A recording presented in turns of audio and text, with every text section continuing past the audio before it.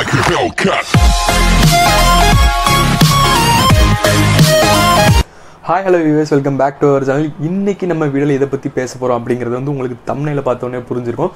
கொஞ்ச நாளாக வந்து கொரோனா நியூஸாக போட்டுக்கிட்டு இருந்தோம். இப்போ வந்து நம்மளும் வீட்டில் சும்மா தானே இருக்கும், நமக்கு கொஞ்சம் போர் அடிக்கிற மாதிரி இருக்கும்ல. இப்போ மொத்தம் தான் கொரோனா நியூஸ் நம்ம வீட்டில் சேஃபாக தான் இருக்கும், கொஞ்சம் இன்ட்ரெஸ்டிங்காக இருக்கணும் அப்படிங்கிறதுக்காக பிளாக் மேஜிக், சூப்பர்ஸ்டிஷியஸ் பிலீவ்ஸ் வாயிலே வர மாட்டேங்குது, மூட நம்பிக்கை. ஸோ இந்த மாதிரி விஷயங்களை பற்றி சில வீடியோஸ் போடலாம் அப்படின்னு. ஸோ உங்களுக்கு என்னென்ன வீடியோஸில் இன்ட்ரெஸ்ட் இருக்குது அப்படின்னு கமெண்ட்ல லீவ் பண்ணுங்கள். வெயிட், ஃபஸ்ட்டு வீடியோக்குள்ளே போகிறதுக்கு முன்னாடி சப்ஸ்கிரைப் பண்ணுங்கன்னு சொல்லப்போ அது இல்லை, யாரெல்லாம் மூட நம்பிக்கை மேலே நம்பிக்கை இருக்குது, அதாவது பூனை குறுக்க வந்து அந்த வேலை வந்து கரெக்டாக நடக்காது, வெளியே போகக்கூடாது, அங்கே போகாது இங்கே போகாது, அப்படி இருக்காது இப்படி இருக்காதுன்னு சின்ன வயசுலேருந்து நிறைய சூப்பர்ஸ்டிஷியஸ் பிலீவ்ஸில் நம்ம நம்பிட்டோம். மூட நம்பிக்கை அதில் நம்பிட்டு இருக்கோம். ஆனால் அதுக்கு ரீசன் கேட்டால் நம்ம பேரண்ட்ஸாக இருந்தாலும் சரி, நம்ம தாத்தா பாட்டியாக இருந்தாலும் சரி, கரெக்டான ரீசனை தர மாட்டாங்க. அதுக்கான சயின்டிஃபிக் ரீசன் தான் இந்த வீடியோவில் பார்க்க போகிறோம். ஸோ வீடியோக்குள்ள போகிறதுக்கு முன்னாடி இப்போ சொல்கிறேன், சேனலை சப்ஸ்கிரைப் பண்ணுங்கள், கூட ஆல் ஐக்கனை கிளிக் பண்ணி வச்சுக்கோங்க. அப்போ தான் நான் போடுற வீடியோஸ் உங்களுக்கு கரெக்டாக வந்துட்டு இருக்கும்.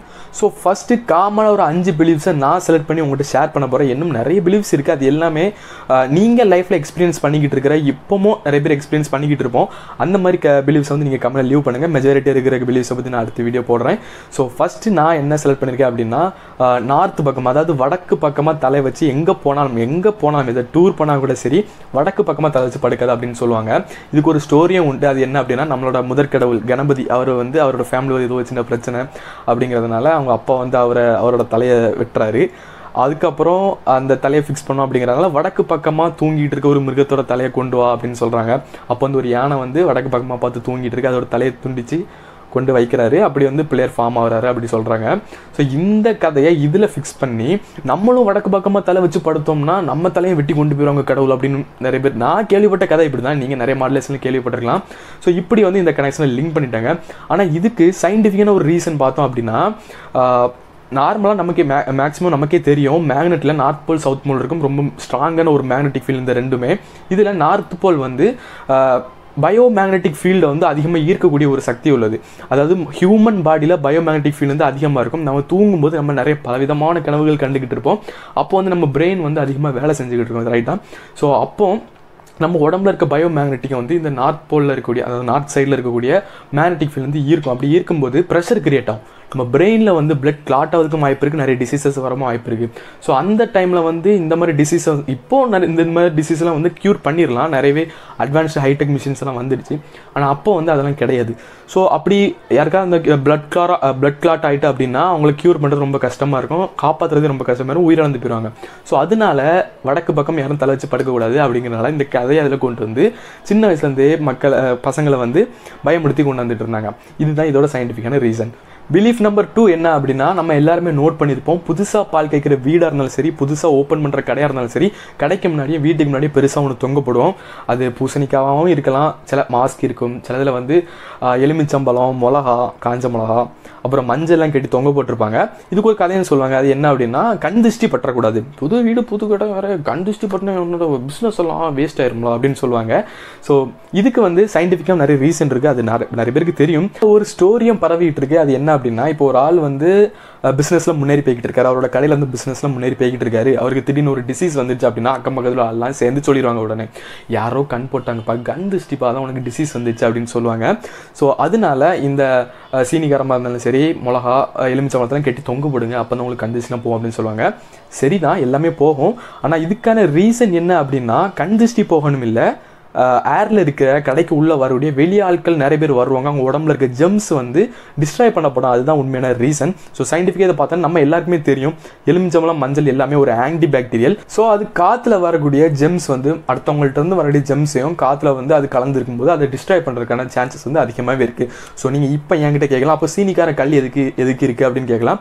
நம்ம எல்லாருமே அந்த கல்லை நிறைய இடங்களை நோட் பண்ணியிருப்போம், அதாவது மேக்ஸிமம் சலூனை நோட் பண்ணியிருப்போம். ஷேவ் பண்ணிட்டு எரிச்சல் வராமல் இருக்கிறதுக்கும் கூலாக இருக்கிறதுக்கும் அந்த கல்லை நம்ம தேய்ப்போம். அதுலயே ஆன்சர் இருக்கு, அந்த கூல் அப்படிங்கிற ஒரு வார்த்தையில. அந்த கல் வந்து ஒரு பெஸ்ட் ஃபார் கூலண்ட் மெட்டீரியல். அது வந்து ரொம்ப அந்த இடத்த வந்து கூலாக வச்சுக்கணும். நீங்களே பார்க்கலாம், அது வந்து காற்றுல கரைஞ்சிக்கிட்டே இருக்கும் அப்படின்னு சொல்லுவாங்க. அதில் வந்து நிறைய ஆர்கானிக் யூசஸும் இருக்குது, நிறைய வந்து ஆன்டிபாக்டீரியல் ஃபங்க்ஷனான யூசஸும் இருக்குது. ஸோ அது வந்து நம்ம கெட்டி தொங்க போடும்போது நம்ம கடைக்குள்ளே சரி வீட்டில் வரக்கூடிய காற்று ஜில்லுன்னு இருக்கும். அது மட்டும் இல்லாமல் ஃபில்டர் ஆக்கப்படும், அதனால தான் அதை யூஸ் பண்ணுவாங்க. ஸோ அது எல்லாமே இந்த மாதிரி கதைகளை யூஸ் பண்ணி நம்ம ஆட்கள் வந்து அப்படி மாற்றி வச்சுருக்காங்க. பிலீஃப் நம்பர் 3 என்ன அப்படின்னா, நம்ம ஒரு டூருக்கு போகிறோம் இல்லை லாங் ட்ரைவ் போகிறோம் அப்படின்னா நம்ம போகிற பைக்கோ கார்லையோ 4 சக்கரத்துலையுமே ஒரு எலுமிச்சம்பழத்தை வச்சு ஏற்றி அதுக்கு மேலே ஏற்றி போவோம். ஸோ இதுக்கு வந்து நிறைய கதையும் சொல்லுவாங்க. அப்படின்னா இதுதான் ஒரு நல்ல அறிகுறி, இப்படி போனால் மட்டும்தான் நம்ம போகிற இடத்துல வந்து நம்ம சேஃபாக போய் சேர முடியும், அது மட்டும் இல்லாமல் போகிற காரியமும் நல்லா நடக்கும் அப்படின்னு சொல்லுவாங்க. ஸோ இதுக்கு வந்து சயின்டிஃபிக் ரீசன் வந்து நிறைய படங்கள்லேயே வந்துடுச்சு. நம்ம சிவகார்த்திகேயன் சார் நடித்த படம், அது என்ன படம், ஹீரோன்னு நினைக்கிறேன். ஸோ அதில் வந்து அர்ஜுன் சாரே சொல்லுவார், அது அவரோட கேரக்டர்லேயே சொல்லுவார். ஸோ அதே ரீசன் தான் நானும் இதில் சொல்ல போகிறேன். பழங்காலத்தில் வந்து இந்த மாதிரி மிஷின் வச்ச வண்டிகள்லாம் கிடையாது, குதிரை வண்டி மாட்டு வண்டி அப்படி தான் உண்டு. அப்படி இருக்கும்போது இது வந்து லாங் டிரைவ்லாம் போகும்போது என்ன நடக்கும் அப்படின்னா, அது காலில் வந்து நிறையவே அடிபட்டு புண்ணு வர சான்சஸ் இருக்குது. அப்படி வரும்போது நிறைய ஜெம்ஸும் அதில் கிரியேட் ஆகிரும். அப்படி கிரியேட் ஆகும்போது நம்ம இப்போ ஏற்கனவே கிரியேட் ஆகி இருக்குன்னு வச்சுக்கோங்களேன், நம்ம இப்போ இன்னொரு லாங் டிரைவ் போகிறோம், அந்த புண்ணோடைய அந்த மிருகம் வந்து அப்படி ட்ராவல் பண்ணிக்கிட்டே இருந்துன்னா அதோட காலே போகிறதுக்கு சான்சஸ் இருக்குது, ஏன்னா இன்ஃபெக்ஷன் இன்க்ரீஸ் ஆகிட்டு இருக்கும். ஸோ அப்படி ஒரு லாங் டிரைவ் போகிறதுக்கு முன்னாடி ஒரு எலுமிச்சம்பழத்தை நம்ம மிதிக்க வச்சோம் அப்படின்னா அது ஒரு ஆன்டி பாக்டீரியல். ஸோ நம்ம ஏற்கனவே தெரியும், அந்த திஷ்டிலையும் அதுதான், அந்த ஃபேக்ட் தான் யூஸ் ஆயிருக்கு. ஸோ இதுலேயும் அதுதான், அந்த குதிரை வந்து அதை மிதிக்கும் போது அதில் உள்ள அந்த சிட்ரிக் ஆசிட் வந்து அதில் யூஸ் ஆகி அதில் இருக்க ஜெம்ஸ் எல்லாம் அழிக்கும். ஸோ இதுதான் இதில் இருக்கக்கூடிய மிகப்பெரிய ஒரு சயின்ஸ். ஸோ பிலீஃப் நம்பர் 4 என்ன அப்படின்னா, இது ஒரு கஷ்டமான பிலீஃப்னே சொல்லலாம். இதுக்கான கரெக்டான ஆன்சர் யாராலையுமே கொடுக்க முடியல. ஸோ நான் இப்போ சொல்கிற ஆன்சர் வந்து ஒரு 70% இருக்கலாம், ஏன்னா யாராலையுமே இதுக்கு கரெக்டான ஆன்சரை வந்து கொடுக்க முடியல இது வரைக்குமே. ஸோ அது என்ன அப்படின்னா, நம்ம எல்லாருமே கோயிலுக்கு போவோம், சாமி கும்பிடுவோம், நாகராஜா கோயிலுக்கு போனோம் அப்படின்னா பாம்பு புத்துக்கு வந்து பால் ஊற்றுறது வந்து வழக்கம். ஏன்னா நானே ஊற்றிருக்கேன். அது வந்து உள்ள இருக்கிற பாம்பு வந்து நாகராஜர், அது அவங்க வந்து குடிச்சிட்டு வந்து நம்மளை பிளஸ் பண்ணுவாங்க அப்படின்னு சொல்லுவாங்க. பிளஸ் பண்ணால் நல்லதா, எல்லாருமே பிளஸ் பண்ணிட்டு எல்லாம் நல்லா இருந்தால் சந்தோஷம் தான். ஸோ இதுக்கு வந்து நம்மளுக்கு வந்து நிறையவே கதை சொல்லுவாங்க. அது வந்து கடவுள் வந்து, அந்த பாம்பு வந்து கடவுள், அது வந்து பாலை குடிக்கும் அப்படின்னு. சயின்டிஃபிக் ரீசனை பார்த்தா பாம்பு வந்து பால் குடிக்காது. இன்னொரு சயின்டிஃபிக் ரீசன் இதுக்கு அடுத்து என்ன இருக்குது அப்படின்னா, பழைய காலத்தில் வந்து மேக்சிமம் பாம்பால் கடிப்பட்டு இறந்தவங்க தான் அதிகமாக இருந்தாங்க. ஒன்று ஏதாவது ஒரு கொடுநோய் வந்து எல்லாரும் இறந்து போயிருக்கணும், இன்னொன்று வந்து பாம்பு கடிச்சு இறந்து போயிருக்காங்க. ஸோ இப்படி அதிகமாக பாம்பு இருக்கிறதுனால தான் நம்மளை வந்து பாம்பு கடிக்குது அப்படிங்கிறனால இந்த பாப்புலேஷனை கண்ட்ரோல் பண்ணணும் அப்படிங்கிறதுனால ஒரு ப்ராசஸை கொண்டு வந்தாங்க. அது என்ன ப்ராசஸ் அப்படின்னா, ரீப்ரொடக்ஷன் டைமில் ஃபீமேல் ஸ்னேக் மேலே இருந்து ஒரு ஸ்மெல்லு வரும். அந்த ஸ்மெல்லு தான் பல்லாயிரம் கிலோமீட்டரில் ஒரு 10 கிலோமீட்டருக்குள்ள இருக்கக்கூடிய ஸ்னேக்கை வந்து ஈர்த்து அது கூட வந்து ரீப்ரொடக்ஷன் பண்ண வந்து யூஸ்ஃபுல்லாக இருக்கும். ஸோ அந்த ஸ்மெல்லு போகணும் அப்படிங்கிறதுக்காக அந்த பாம்பு புத்துக்குள்ள வந்து பாலை ஊற்றிடுவாங்க. பால் வந்து நம்ம எல்லாருக்குமே தெரியும், அது வந்து ஒரு ஸ்மெல் ரிடக்சர். ஸோ அது வந்து அந்த பாம்பு மேலே இருக்க அந்த ஸ்மெல், அந்த ஃபீமேல் ஸ்னேக் மேலே இருக்க அந்த ஸ்மெல்லை வந்து எடுத்து விட்டுரும். அப்படிங்கும்போது மேல் பாம்பால் ஃபீமேல் பாம்பு எங்கே இருக்குது அப்படிங்கிற ஐடென்டிஃபை பண்ண முடியாது, பாப்புலேஷனும் கண்ட்ரோல் ஆயிரும். இதுதான் இதுக்கு பின்னாடி இருக்க மிகப்பெரிய ஒரு சயின்டிஃபிக் ரீசன்.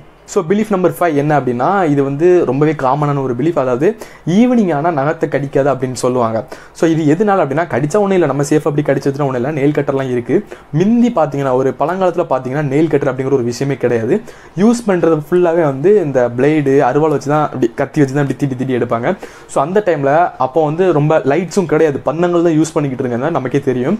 ஸோ அந்த டைமில் நகத்தை அப்படி வெட்டும்போது அந்த டார்க்கில் வந்து நம்ம கை தெரியாமல் அறுபட வாய்ப்பு இருக்குது, இன்ஜுரி ஆக வாய்ப்பு இருக்குது. ஸோ இந்த டைமில் நைட் டைமில் பண்ணக்கூடாது, பண்ணால் இப்படி ஒரு இன்ஜுரிஸ் வந்துடும் அப்படிங்கிறதுனால தான் நைட் டைமில் பண்ணக்கூடாது அப்படின்னு சொன்னாங்க.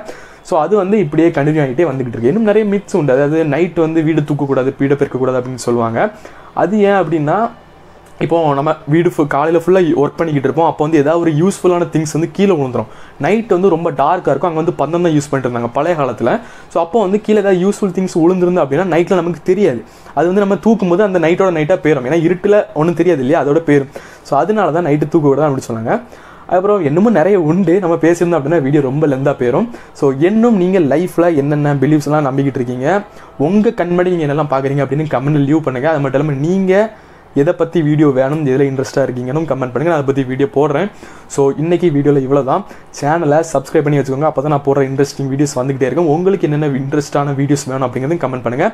ஸோ இன்றைக்கி வீடியோவில் இவ்வளோ தான். So see you next video. உங்களிடம் விடைபெறுவது உங்கள் லிவிங் சிவா. பாய்.